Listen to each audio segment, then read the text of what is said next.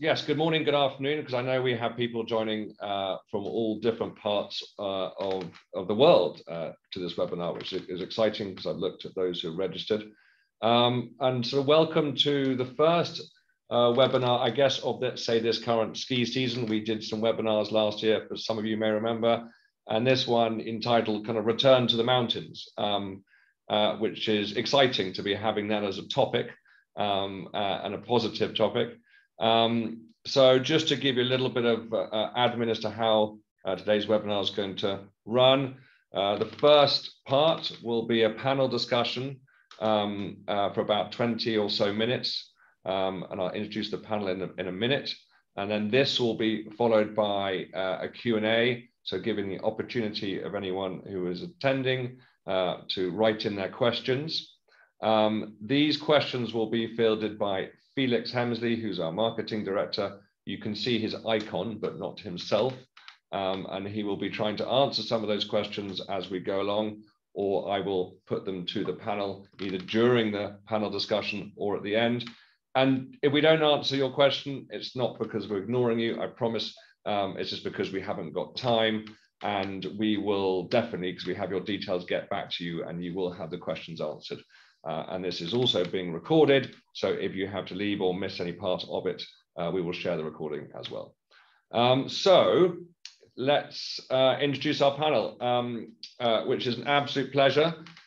Three great people, great authorities from the Alpine nations. From Austria, we have Wilma Himmelfreundpointner, who is head of marketing at St. Anton Tourism. St. Anton for us is consistently one of our most requested ski resorts in Austria. And now that it is so well linked up with its neighbors of Zursleck and Warth, it is, I think, the largest ski area, linked ski area in Austria. Yes, representing St. Anton, but talking about a bigger area and also Austria as a whole.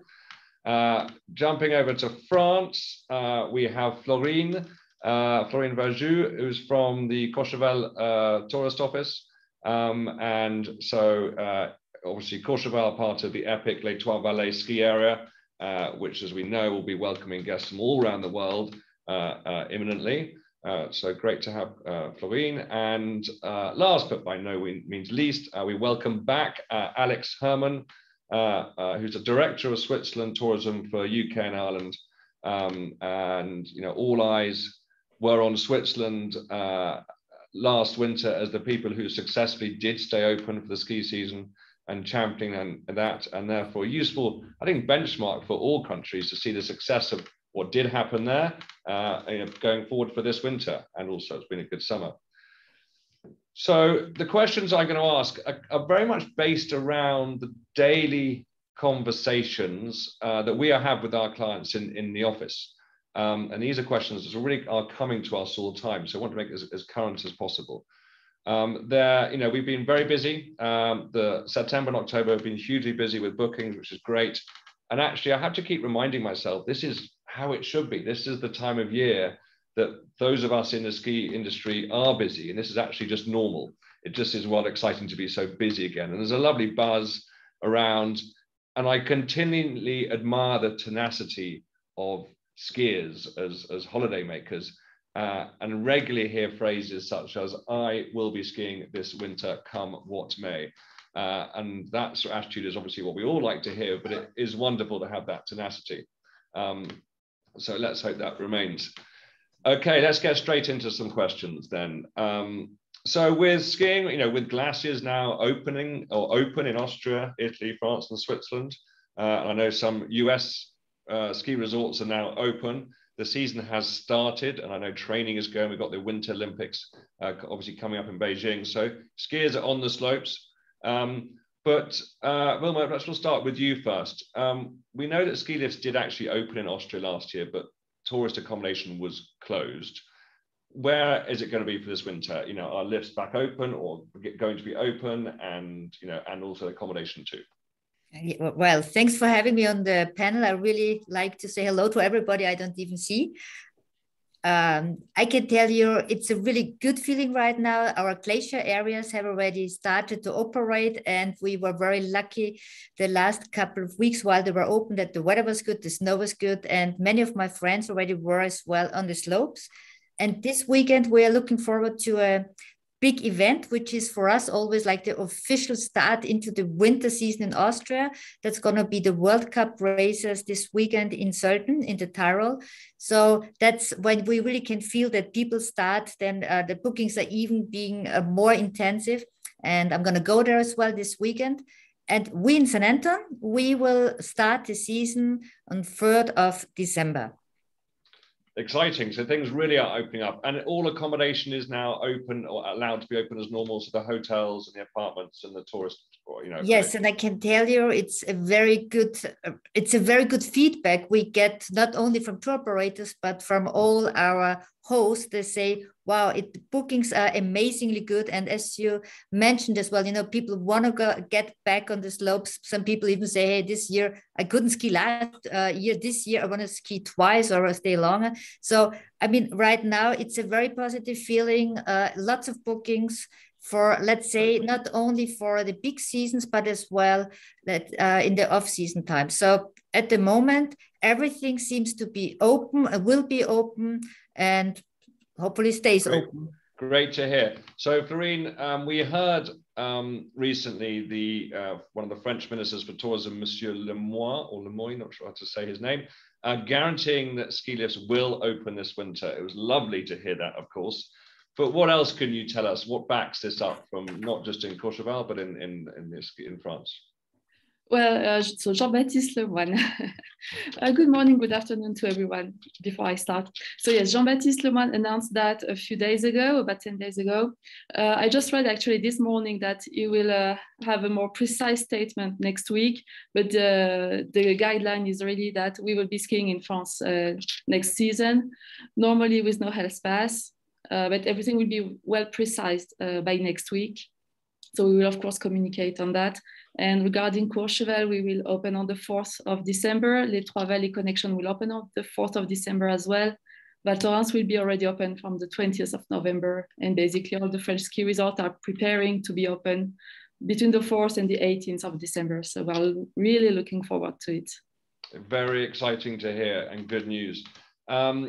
Alex, Switzerland obviously remained open, but is there anything new you can tell us, or is it business as usual in Switzerland? We were, of course, very happy to be the one country in the Alps where skiing was possible. Of course, it was mostly the Swiss that skied, but what's important is that the hospitality industry was open, and so we were able to prove that it's possible to have a great time on the slopes and stay completely safe, because really the entire season there was no incident whatsoever. So building on that, this year, yesterday, the Federal Council in Switzerland decided that there will be no general request for a COVID certificate to enter a ski resort or to buy a ski pass or anything. So that sets Switzerland apart from some other Alpine countries. So there's no requirement for a COVID certificate to enjoy skiing in Switzerland. Of course, we still recommend people to get their COVID certificate for the hospitality industry, for indoor hospitality, for hotels, where most places require the COVID certificate. I mean, the restaurants definitely require them, and most hotels nowadays also require the COVID certificate. But there's no request to, no requirement to enter the ski resort, which will also make it easier to just process the whole logistics of the ski winter. And of course, there's no indication whatsoever that skiing will be limited in one way or another this season in Switzerland. Great to hear. And let's sort of move on to that topic. I think, we can't, the COVID-related questions are still very, very much crucial. And yeah, I think it's fair to say, give or take, apart from exceptional circumstances, certain countries, or even potentially certain vaccines, but basically Alpine countries are all welcoming tourists back. And if they have got the double vaccination or recent tests, negative tests, that then people can travel and get there, which is great. And that basically opens up the skiing for the majority of people, which is fantastic. But if we look at the few of the COVID questions coming, which you just alluded to just now, you know, okay, Switzerland, you're saying you don't need to have a health pass or pass sanitaire or whatever it might be. There's different phrases used when you're going to go and buy a ski pass. Do you know if that's the case in Austria? Is it going to be some requirement to prove, you know, a double vaccination or a recent negative test to get a ski pass? Well, in Austria, it's the 3G, which is required not only for the ski lifts, but as well for like staying in hotels or entering restaurants. And let's say everybody who is vaccinated has no problems at all to get in anywhere ever. But with the 3G is either you're, I mean, it's, you know it as well, it's either you're vaccinated, you're recovered, or you're tested. So those 3Gs at the moment, you know, we never know how things change, but they are required really, let's say literally nearly for everything. As well for buying lift passes. Yes, that's correct. So if you are vaccinated, you can buy a season's lift pass. If you are not vaccinated, you only can buy the lift pass for the period of time your test shows that it's valid for. So this is one of the things which we really wanna ensure that everybody is safe. But from our experience we had in the summertime, because you know you needed it as well for hotels, that I would say that like 95% of the guests traveling and coming to Austria, to St. Anton, they were vaccinated. So for them, it was easy. So yeah, so the 3G, as you call it, which I think, yeah, you're right. I mean, you know, I'm going to Amsterdam next week. I mean, carrying some of those documents is like carrying your passport. It's standard issue. But it's interesting you say you would need that to buy a ski pass, which is obviously new, something people haven't had to do before. But then once they get on the mountain, will they need it to go into a mountain restaurant? In the assumption that if they've got the ski pass, they would have already had to prove that they have the 3G, or will they still need to be checking it in the mountain restaurants, for example? That's a very good question. I have to ask that specifically, but I could imagine, because otherwise you wouldn't be on the lift. Yeah. If you wouldn't have been checked. But just to make sure how they do it in the mountain restaurants, I would not know. But I mean, as you say, you should, most of the people have it on their mobile phone anyway, and it's just now like when you ever go in and just show an entrance ticket, it's just the entrance ticket then. But it's a good question, which I'm not 100% sure if they will check again. But that's okay. You have it. Florine, if we move over to France, is that a similar position you think in? No, not exactly. In France, you need the health pass in all types of restaurants. And they consider that, for example, for the mountain restaurant, you can access it by snowshoeing or snow touring, so not necessarily using the lifts. So all types of restaurants, mountain restaurants, in-resort restaurants, you need to show your health pass. And the conditions to get the health pass are similar to the one in Austria. So either double doses of vaccines, recovery, or PCR tests. Exactly. And I think that's, you know, I think in general, that's quite sort of across the board. So I guess if people have that, you know, they have that, they need it to travel anyway to a point, and certain, you're going to have that information with you. So I don't think it's going to be, well, it does become normal. And if that's the case, you know, I don't see a problem. But yes, so at the moment, that's the same, you know, if you're off the mountain in the town, if you're going into a restaurant in the evening, it's a similar thing, what I can tell. Just on testing in resort, this is a question that comes up quite a lot, because they might need to do, you know, your tests might be valid for, let's say, 72 hours, and you're there for a week, and you might need to do a test in resort to have a more recent negative test. Or the other question is people might need to test when they come back to the country of origin and need to do a test before they return. Can you tell us about testing facilities in resort, Florine? Do you know whether you'll be able to get tested in the hotel, or will there be something that the tourist office are offering? In Courchevel, in most French resorts, you will find either a testing center or a medical center doing the tests. And I did some research before the webinar. Most hotels are looking for solutions for the clients. So for example, having nurses coming to the hotel to the PCR test or driving the clients to the testing center. So this should be seen individually with each hotel, but in almost all resorts in France, you will find facilities to have your tests. The only thing is that for foreign people, so not French people, it costs 44 euros for a PCR test per person and 25 euros for an antigenic test in a pharmacy. Okay, that's really helpful. So the facilities are going to be there. They may be available in the hotel, or they'll be just a public place, you know, you can do it. Alex, is that something, you know, the testing facilities, even if it might not be as such a requirement to get in and out of restaurants and stuff, will it, but some will still need to be tested before they fly back home, for example. Will Switzerland have those facilities?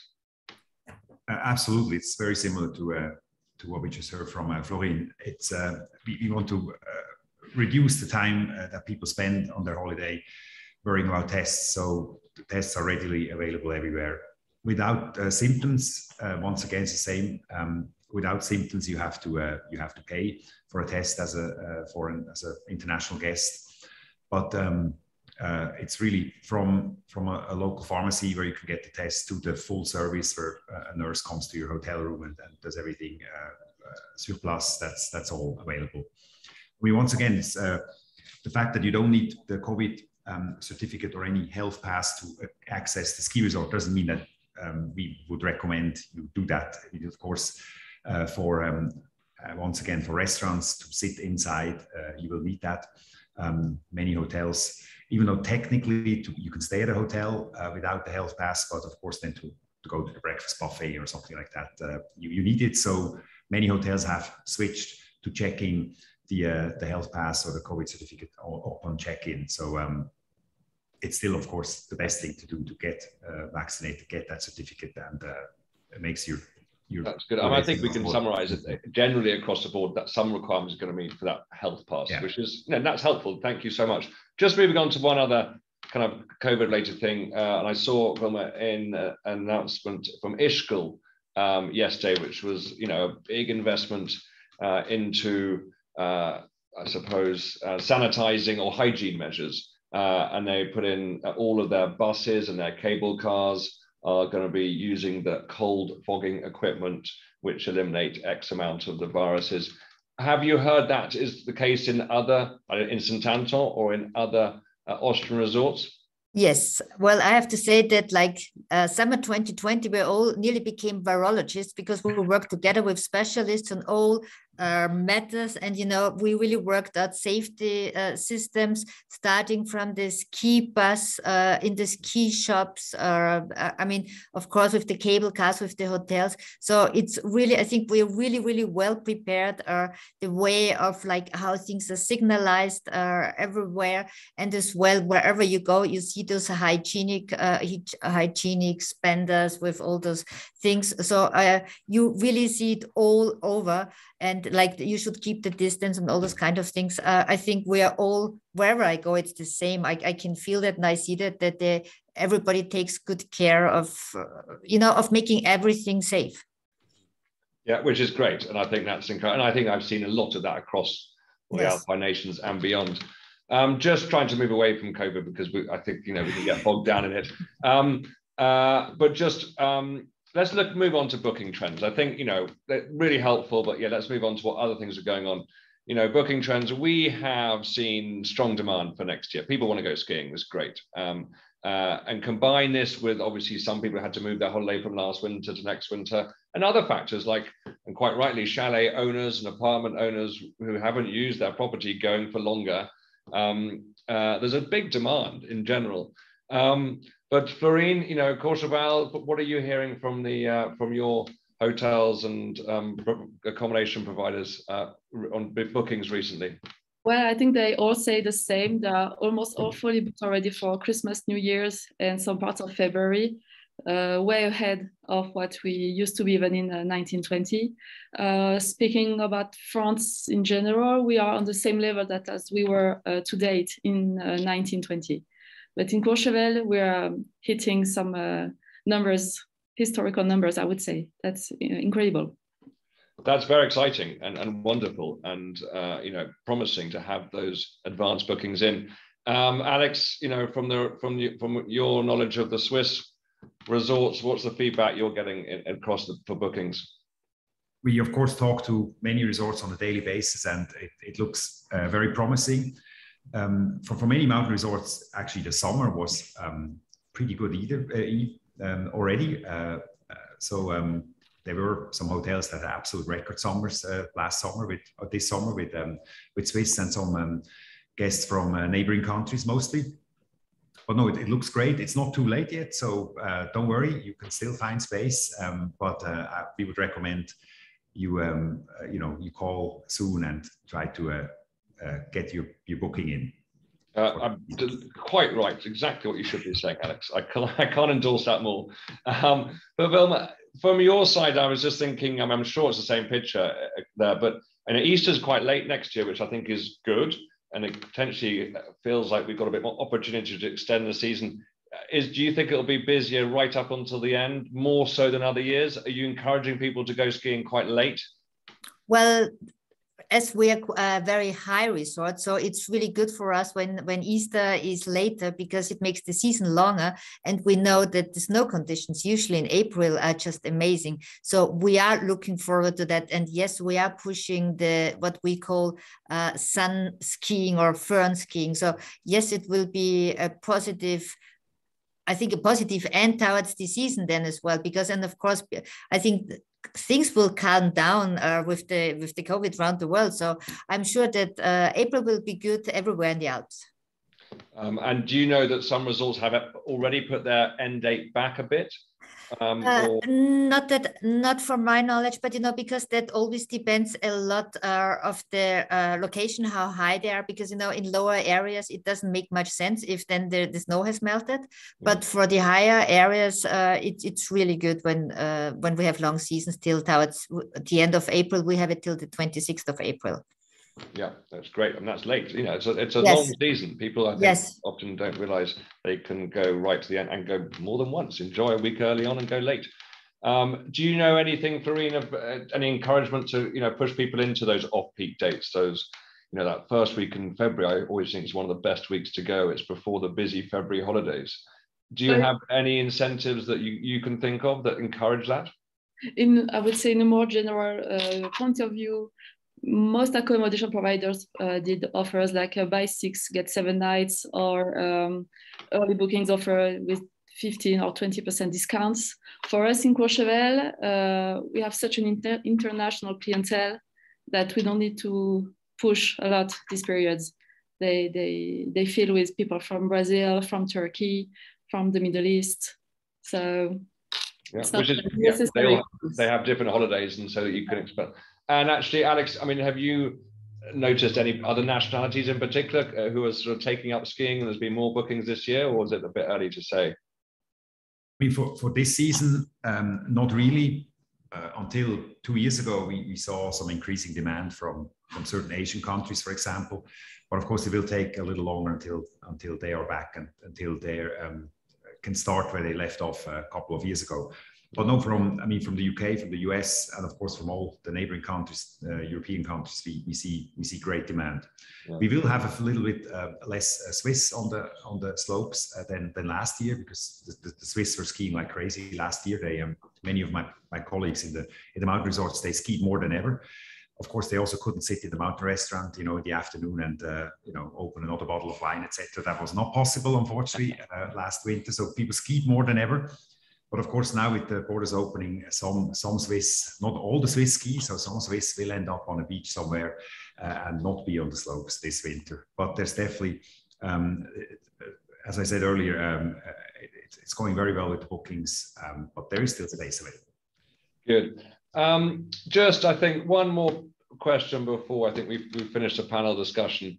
I think, with the pandemic, people think everything stopped, but actually, can you give us some indication that actually ski resorts are continually investing in improving their client experience, new lifts or new projects? Perhaps Wilma, from your side, can you tell me something?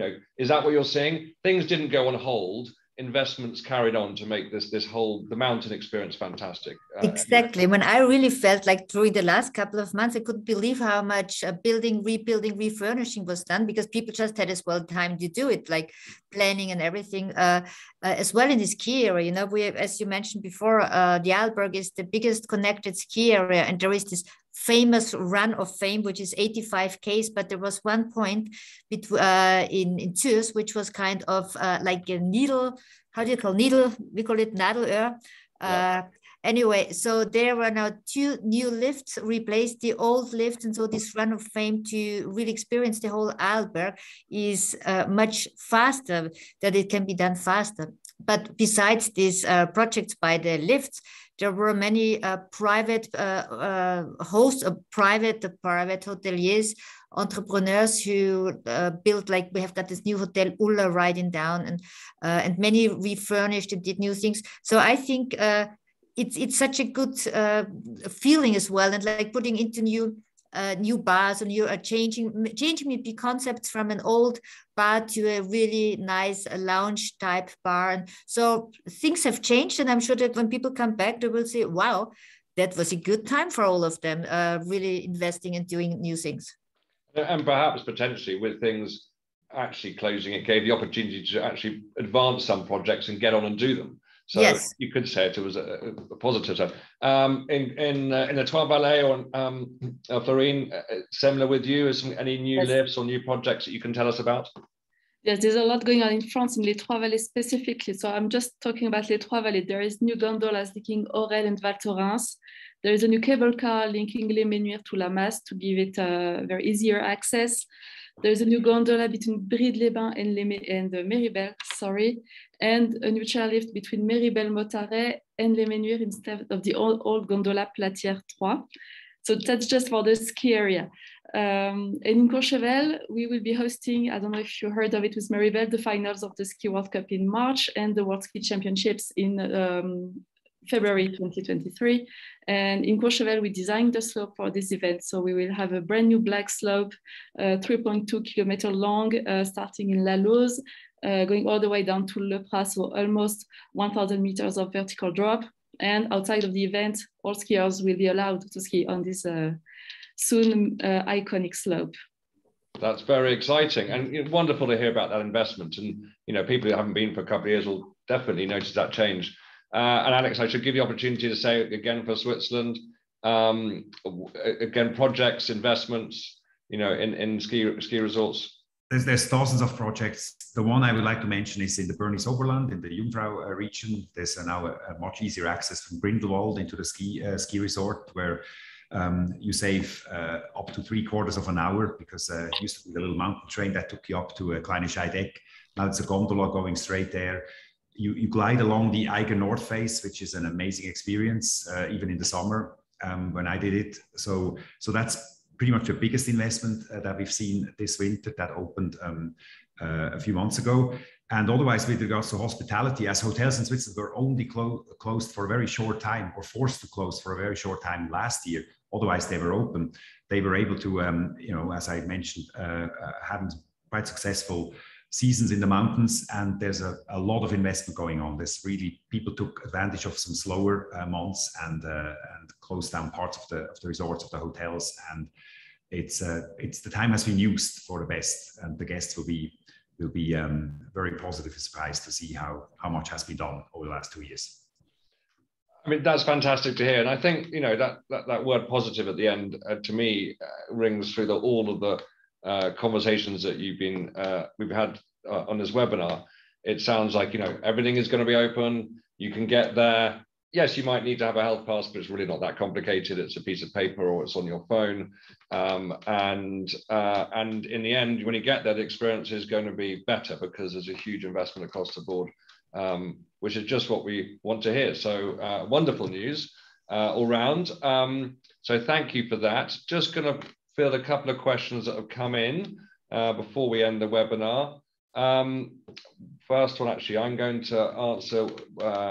There's certainly a question about teenagers who, certainly in the UK, not all teenagers or children of sort of 13, 14, 15 have only been offered one vaccine. And the question is, therefore, how will they get a health pass if they have to have a double vaccine? But of course, the way around that is then if they don't have 2 vaccines, which some don't, because not every country is opened up to children of all ages, then they could get a negative, they can get a PCR test or lateral flow test. So that is how that you'll get around that. So that was one question. And actually, I'm going to answer the next one, on booking terms and conditions and flexibilities, and if things do close or if the cancellations happen. From our side, from the accommodation side and all the general aspects, I think the flexibility is probably better than ever. We're aware of what has happened in the past, and we've got to look after the people who are going to spend money and come to book holidays, and it's anywhere in the world in many ways. And so they are much more flexible. If you can't travel or there's travel restrictions in place, then there's opportunities for refunds or moving bookings or something in between. There isn't one size fits all, because it really does vary from accommodation provider to accommodation provider. But I mean, we wouldn't be having so many people booking under the current terms and conditions if they didn't like what the terms and conditions said. I think the proof is in the fact that so many people have booked, and that's just what Florine and Wilma and Alex said. So therefore, I would say comfortably booking conditions are very fair, but it is really important, and it's a key question to highlight to clients what the conditions are, because there might be a reason they can't travel. So you must know where you stand. So ask your travel agent what to do. What other questions have we got there? One question here.